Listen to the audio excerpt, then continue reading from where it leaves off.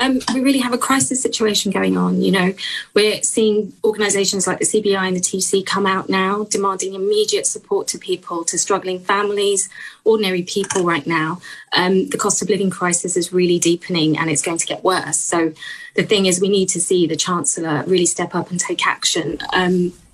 Inflation has hit a 40-year high at 9%, and the biggest component of that is really food and energy prices, which tends to hit ordinary and poorest families the hardest. So that's where we need to see targeted support.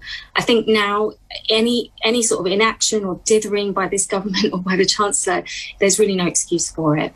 Yeah, the Chancellor was speaking last night to businesses, saying he's going to do more in his autumn statement. Is that too far away to deal with this issue, which is affecting people right now? I think it's really too far away, and I think everyone really recognises that now, because, you know, people are cutting back on basic items. They're skipping meals and they're getting into debt to pay for basic items. Once a situation like that sets in, you know, businesses also get hurt by that because the economy is contracting and they're not making, you know, people aren't going to buy things from them. They won't make investments in the economy, and we see a sort of contraction start to happen. So we do need to see action now.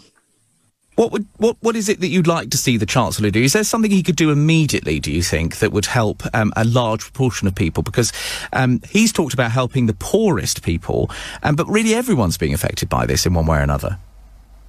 Everyone is affected by it, but the poorest are most affected by this particular nature of this crisis because, as I said, energy and food prices tends to make up the biggest component of their basket.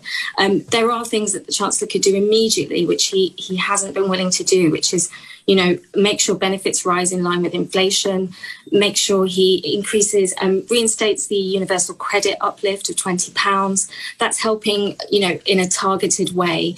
And also, we really need to see him consider this windfall tax. He hasn't been willing to put this in place, but a windfall tax on energy companies is really, really becoming urgent now.